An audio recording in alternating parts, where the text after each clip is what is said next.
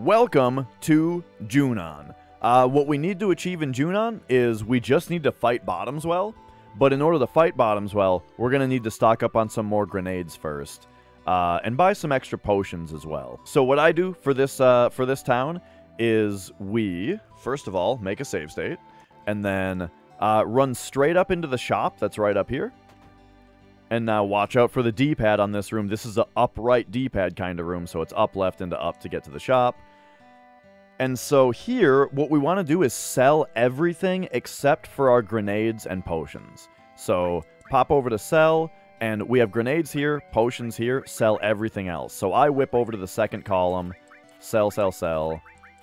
Just doing that. And then we want to buy 10 potions and 35 grenades at this point. Again, these kinds of numbers aren't exact, like they aren't exactly mandatory. It's all just what works, and ultimately it's in favor of having a certain amount of money later in the game. Yeah, ultimately it's in favor of having a certain amount of money later in the game, which is very important. So at this point, you want to buy 10 potions and 35 grenades. You can, but my point though is that you can adjust your numbers as long as you're still enabled to do the things that you have to do later. So back out to buy, and then 10 potions and 35 grenades. So a little bit faster.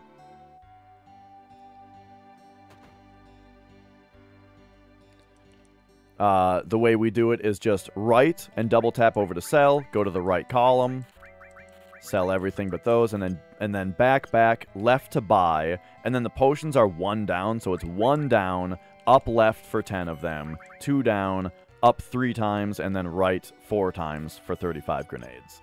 And so I really recommend practicing menus a ton to just get super fast at doing this every time.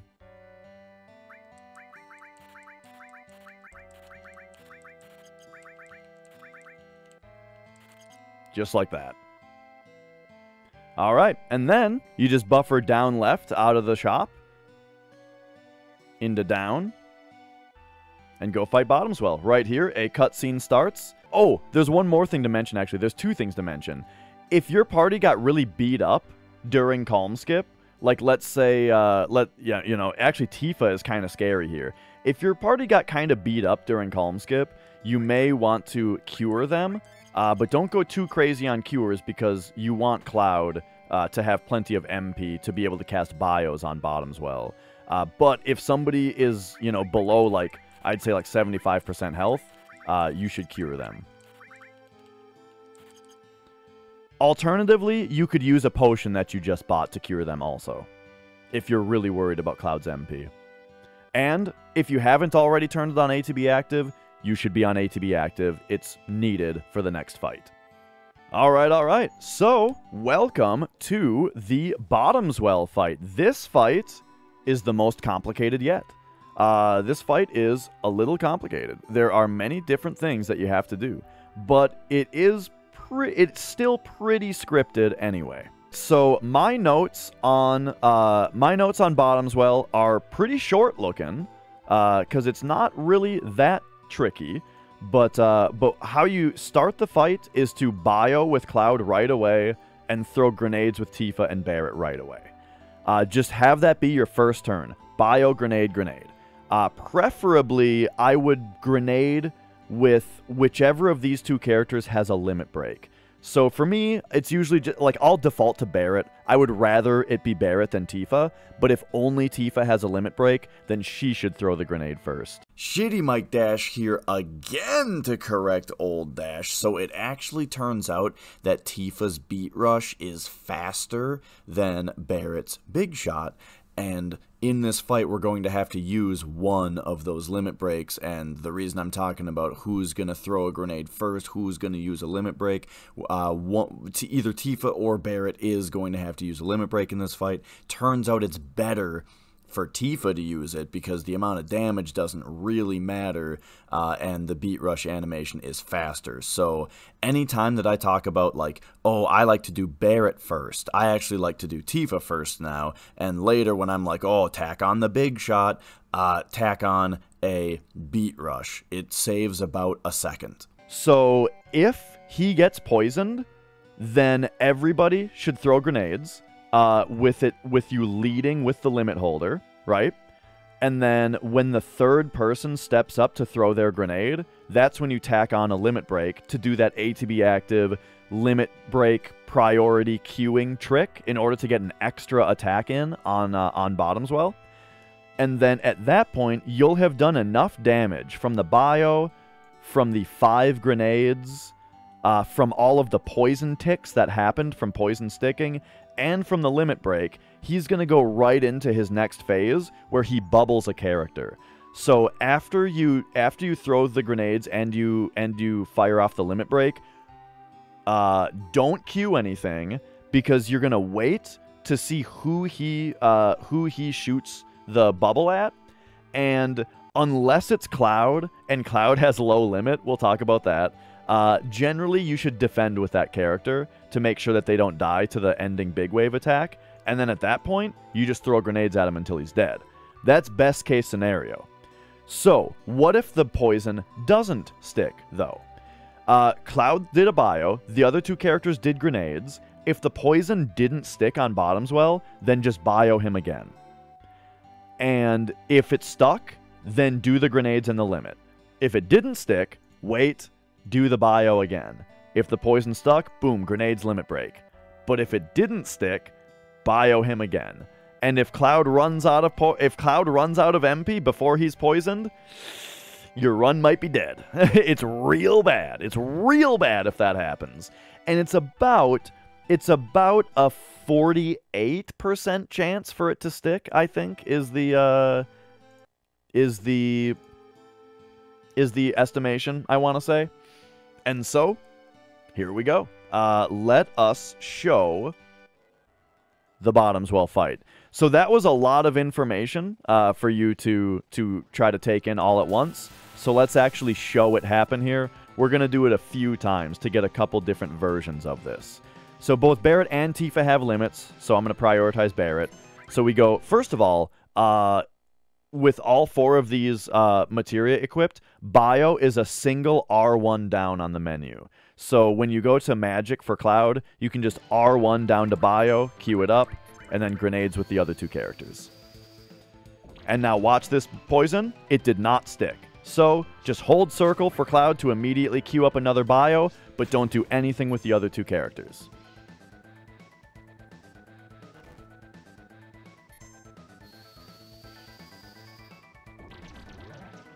It did not stick. This is real bad. Get another poison from Cloud. We've only got 2 more chances. Oofta! Alright, here comes our last poison. Or our last biocast.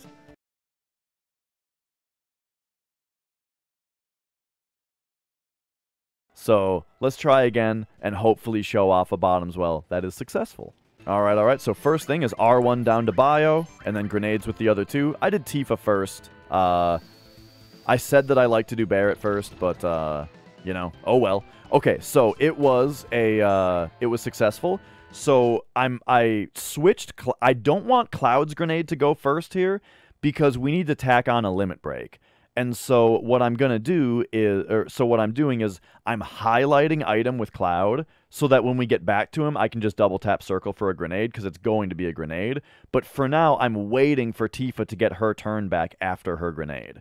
So switch over to Tifa, queue up the grenade, queue up Cloud's grenade, queue up Barret's grenade. So now the turn order is Tifa, Cloud, Barret. So that means Barret's turn is last. So during Barret's turn, I'm going to put Tifa's Beat Rush through. But because it's Beat Rush, that means we have to do the slots a little bit early. And then we'll put it through during Barret's turn. But now notice, the poison is doing a ton of damage. It even triggers more than once on him because of how his AI works. So we got the Yaz, and then we wait for Barret to walk forward. And then we put it through. And this almost just stalls time to get more poison ticks off. And now he does his bubble. This is why we didn't queue anything up, because you have time to switch over to Barret and have him defend, and then you throw grenades with the other characters. And now, thanks to him being poisoned while we did all that, and tacking on that limit break, he is going to die to this grenade. So that was very fast, very safe. You can tell that this big wave is his counter, because your ATB doesn't empty, Barret's health stops going down, and his poison glow disappears. So that was a much better Bottomswell.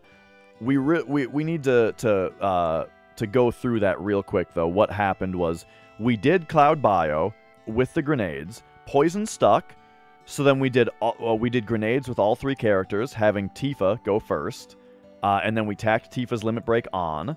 Then we defended with Barret because he's the one that got water poloed, and then we did grenades until we were done.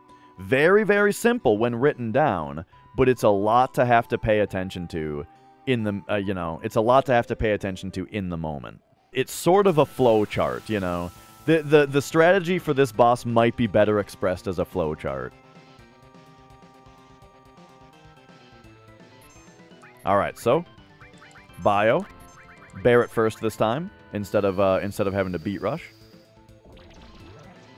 Alright, first try poison again. So once again, don't queue up with Cloud right away, just highlight item, and queue a grenade with Barret first instead. Because the boss is going first anyway. And we want Barret to go first so that we can use his big shot. So he goes first.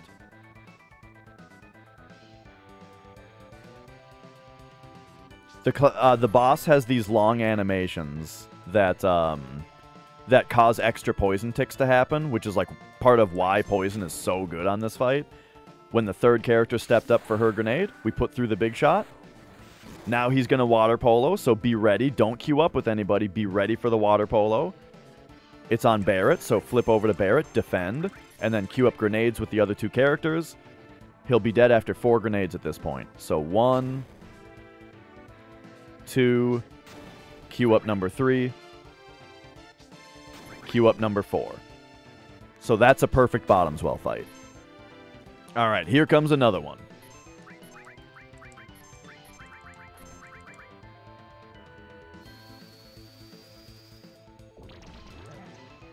Alright, so no bio, so then just bio again, and don't tack on grenades this time. Just wait with the other characters. The most important thing is that we bio him until he is poisoned, and then we do the 3 grenades. There it is, so queue up the grenade with Barret, and Tifa, and Cloud. So Barret went first, Cloud's last in the turn order, so when Cloud steps forward for his grenade, we'll fire off the limit break. You actually don't have to wait for it to be Cloud, but I like to.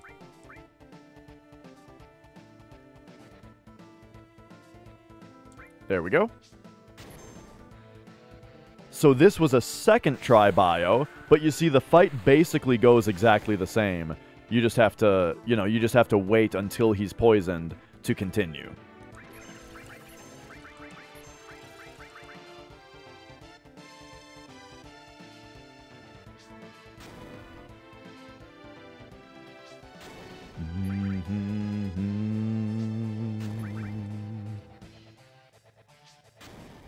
And there you go. I would say, so the last thing to watch out for while you're doing this fight, the last thing to watch out for is Cloud's limit bar. The next battle that we're going to get into is going to be the Jenova boss fight, which we are manipulating to be a preemptive fight. And so it's very, very important, just like with apps, just like leaving Guard Scorpion or the fight after with a limit break on Cloud for the apps preemptive, we need to leave this fight with a limit break on Cloud for the Jenova preemptive. Now, it's very likely for Cloud to have a limit break here. He almost always will, because The second half of the Motorball fight includes that fire attack that gives him like half a limit bar. Then you have the entire, you have the traversal to the Chocobo Ranch, the traversal over the Junon, and then you have this boss fight where he gets big waved and possibly attacked early on. Now, the only thing to look out for, though, is let's say Cloud doesn't have a full limit by the time you get to this fight, and so you're on this part where Cloud got bubbled. Notice I've been defending with the character who gets bubbled, and the reason is because their health gets drained while they're in the bubble, so they get kind of scarily low. And then when the damage happens here, if you defend with the character, they only take half as much damage, meaning they're much less likely to die from the bubble. But if Cloud doesn't have his limit break yet, then you probably don't want to defend with him because you want him to take enough damage from this big wave to get the limit, It's a little scary, though, because big wave can crit, it can also miss, right? There's little RNG factors that can screw you here, but just be aware that if Cloud is getting bubbled and he doesn't have his limit break yet, you might not want to defend with him to greatly increase your chances of him earning his limit for the Jenova fight. Alright, so there's one more thing that I wanted to talk about, which is if it comes down to your fourth bio. I didn't really properly explain this on that first example that failed, but here on this example we can see our bio failed, here's our grenades, and so now we're just going to cast bio and see if the poison sticks, and if it does, we tack 3 grenades on, right? That's what I've been talking about, but we need to talk about the fourth bio if it comes down to it. Here we see another bio didn't stick, and so we're going to go for the third here, and this third one actually completely misses. So now here's the deal. For bio number 4, we go bio and then we put grenades on.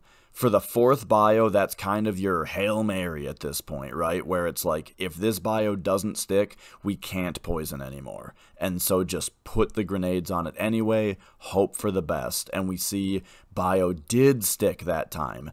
And I put Barret first because it's quicker to queue up Big Shot than it is to Beat Rush, because right here, watch, as Barret's ATB fills up, I need to queue up this Big Shot during Tifa's turn, which is really tight. So it fills up, triangle, over to Big Shot, okay, and I barely got it there. It's a triangle over to Barret, down to wrap to limit, double tap circle, and we got the limit in there.